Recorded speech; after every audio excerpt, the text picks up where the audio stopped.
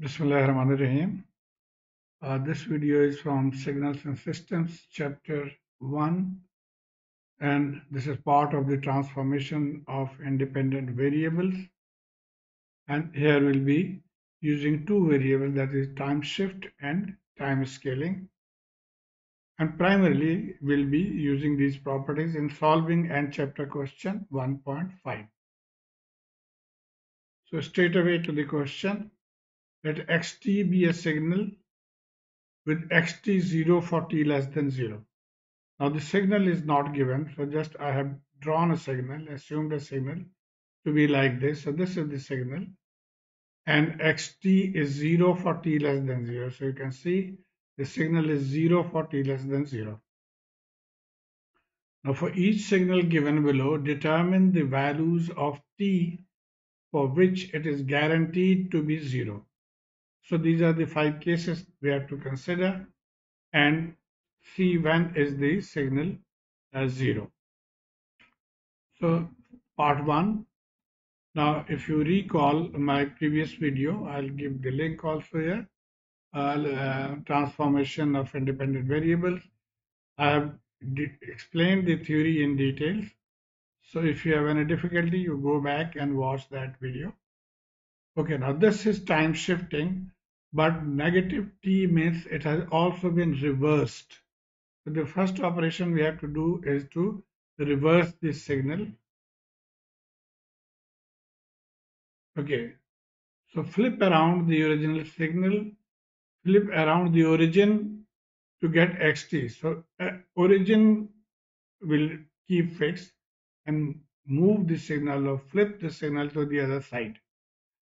So we'll get x minus t. Xt will now become x minus t, and instead of 3, now it is start going towards the left from minus 3. And now we have to add 1. So if we add 1, or that is 1 minus t, the best technique is that you put 1 minus t is equal to 0, and therefore we get t is equal to 1. So what we have to do, two things or two ways to do it. The easiest way is that you add plus 1 to the scale, or slightly difficult is that you move the origin along with the signal to the new place 1. So I prefer to adding 1.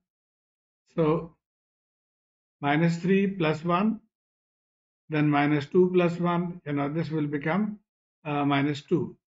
So add plus 2 to the bottom scale and get the new scale for x1 minus t. So let's see what is, or shift the origin to plus 1. So the new scale, by adding this, wherever the signal was at minus 3, now the signal will be at minus 2 and left of it. So from here you can see, question is determine the value of t for which it is guaranteed to be 0. So the signal is guaranteed to be 0 for t greater than minus 2. So our answer will be, from the shifted diagram we see that x1 minus t, that is this signal, is 0 for t greater than minus 2, that is on this side. Okay, part B, the summation of two signals both shifted. So we'll use the first one from part A. We got this signal already. It was shifted to negative 2. What about this one? We'll follow the same technique. So this was the shifted signal. We'll shift it now by 2. That is, we'll add 2 with all the scales. So adding 2, this plus 2 will be minus 1. So our signal will now be at this place at minus 1 and left of it. Now the addition part, we have to add this signal, and you can see that by adding anything to the right of negative 1 will be 0, because at this point this signal is present, so it will not be 0. So our result will be addition of the two signals shows the presence of signal for less than negative 1. and therefore this signal will be 0 for t greater than -1. And the solution manual, the answer is given greater than -2, which is wrong. Okay, now the third part is the same two signals, but now we are multiplying. So we reproduce the first one and the second one, and now we need to multiply. And we know since 0 multiplied with anything, value will be 0. So like this 0 multiplying here is 0.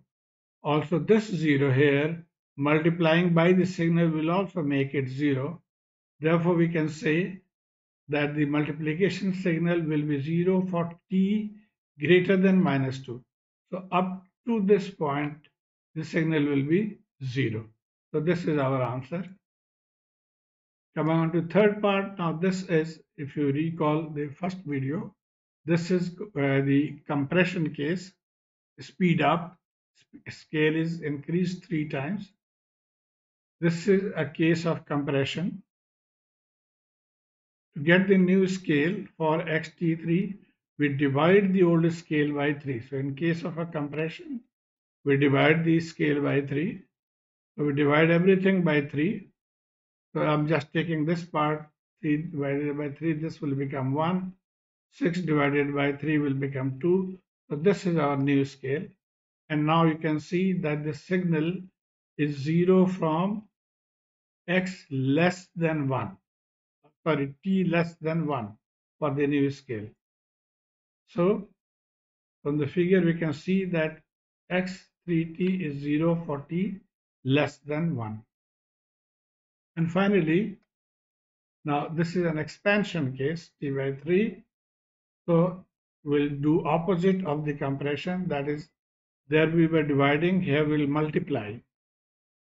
So to get x3 by xt by 3, we multiply the old scale by 3. So we multiply everything by 3.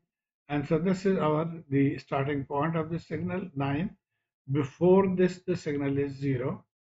So our answer will be, from figure we can see that x3 by t is 0 for t less than 9. So less than 9, the signal is 0. So I hope you have been able to follow this. Please let me know through your comments. Thank you.